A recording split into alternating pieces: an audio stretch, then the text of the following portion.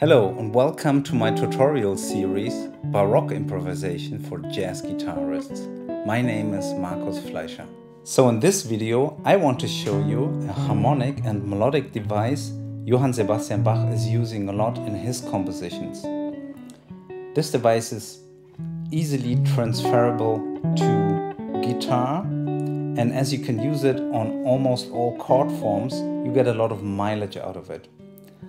I'm going to show you how to practice this device on guitar, how to incorporate it into your own style of playing, and I'm going to show a quick demonstration how to use it on the first 9 bars of the beautiful standard All the Things You Are.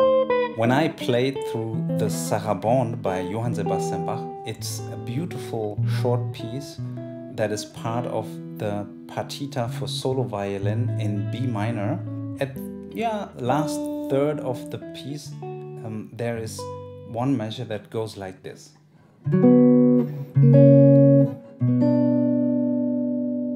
Let me do that again.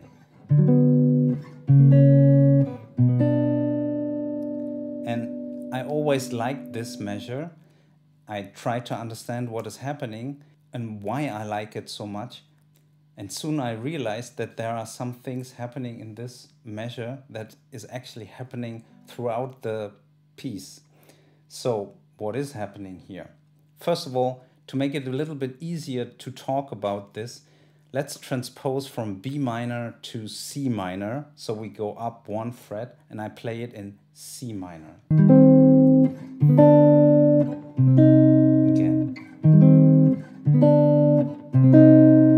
So let's look at this horizontally. We have the top note, the C, and it goes up the scale to the third of the chord, D, and then to the E flat third of the chord, C, D, E flat.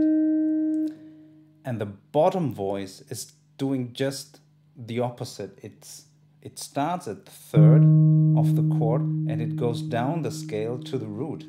So it's E flat, D to C. So when you play those two lines together, you get this. This concept of one voice going up and one voice going down is called contrary motion. And this is a pretty simple example of contrary motion, but it sounds beautiful.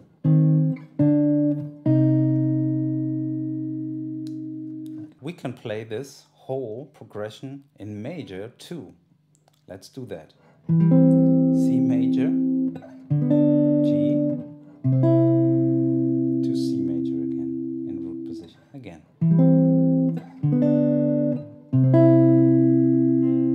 Yeah.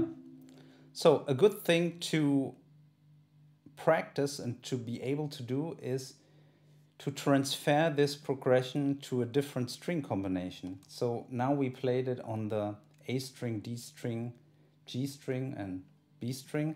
Let's move this whole progression 1 string up and play it here.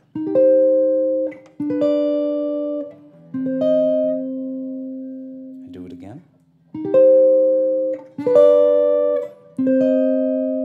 This is in C minor, and this is how it would look like in C major.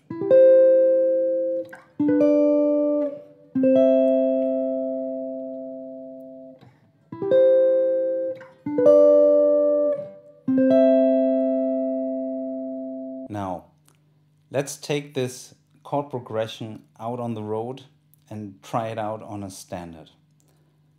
Let's take the first couple of bars of All the Things You Are.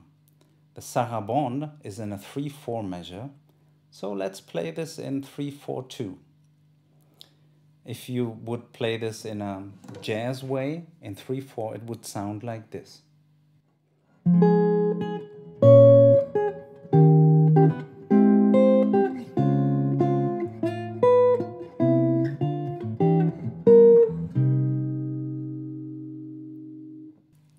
Let me go quickly through the chords of All the Things You Are. It starts on F minor or F minor 7. B flat minor 7, E flat 7 to A flat major 7 or A flat with a 6, D flat major 7 or D flat 6 to G7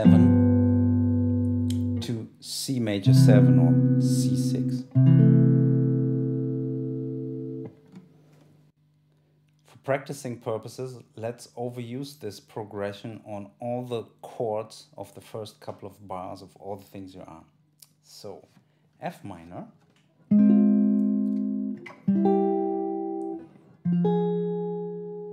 B flat minor, E flat to A flat,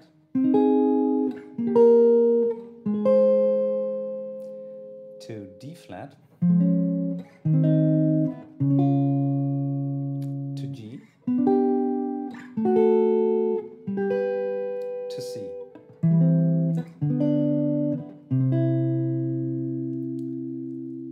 Well, it's a good exercise, but it needs some help to be really useful in our playing. I liked it on the F minor 7, just pure and clean, this progression, because F minor is still the minor tonic. And although some real books say F minor 7, that's technically not wrong and you don't play any wrong notes, but it's nice to have more an pure F minor sound or F minor major to indicate you have the tonic of the key, F minor tonic. So that sounds nice. For the B minor 7, I would change the progression slightly so you end on a B flat minor 7. And we should do this too when it comes to the E flat 7. So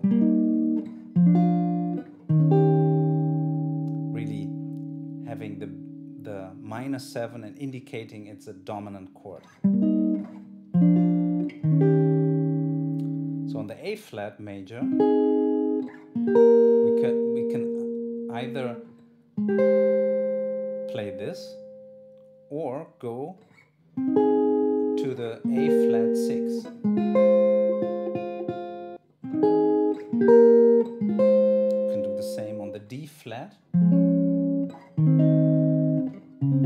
This is D flat major or D flat 6. And we should certainly incorporate the G7 into this progression. So, and then C major or C major with a 6. So let me show you how this sounds from the top.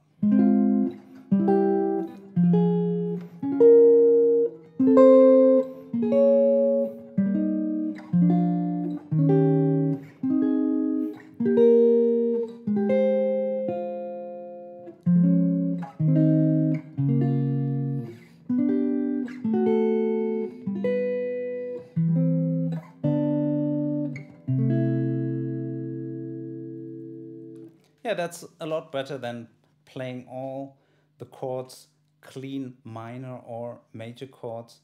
But still, I have to say, after the B flat minor 7, I want to hear a different idea. It's just too much of the same. So I came up with a version where I used this concept quite a bit, but also incorporated some other ideas from this Sarabande, and I came up with this version, and maybe you like it too.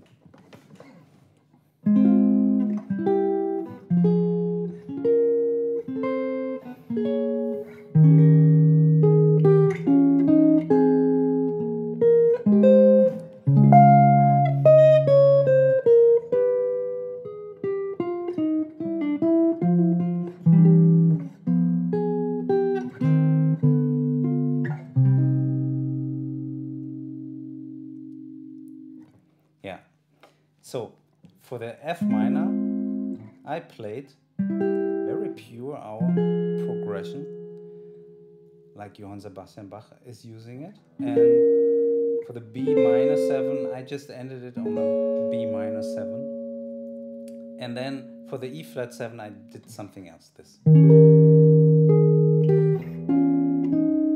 And for the A flat that is coming now, it's kind of the same principle. I just left out the middle voice for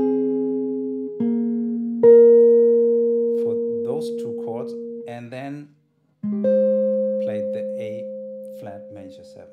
Then for the D flat chord, this is the subdominant, and the subdominant is always, for me at least, a special moment where I want to sometimes have a big full sounding chord. So I played this one. So it's root, 5th, 3rd and 3rd on top, doubling the 3rd as the melody note. That's always nice. You could also sneak in the major 7 in this. That's also nice. It's a big fat chord on the subdominant.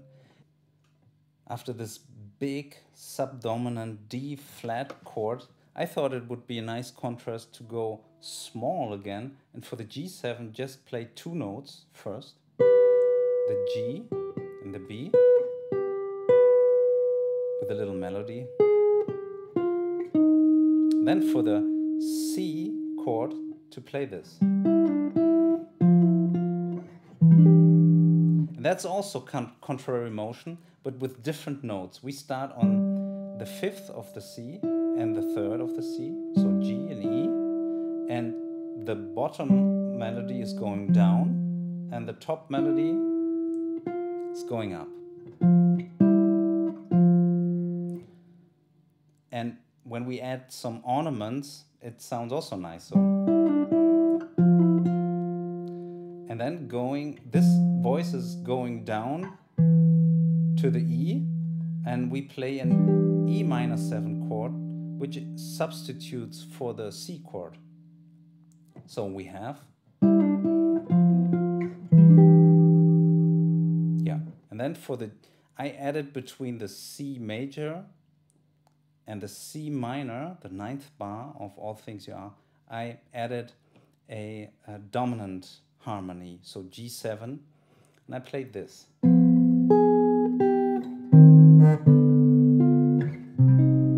Which is straight from the Sarabande by Johann Sebastian Bach.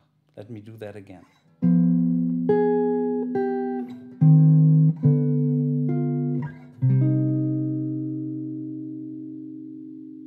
So let me play the whole thing again.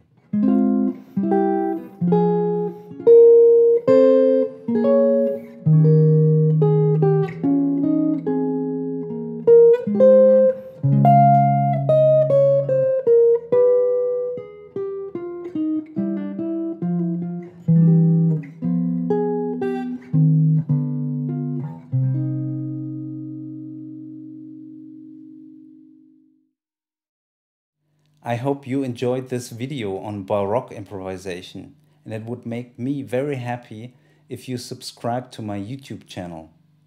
So goodbye and see you next time.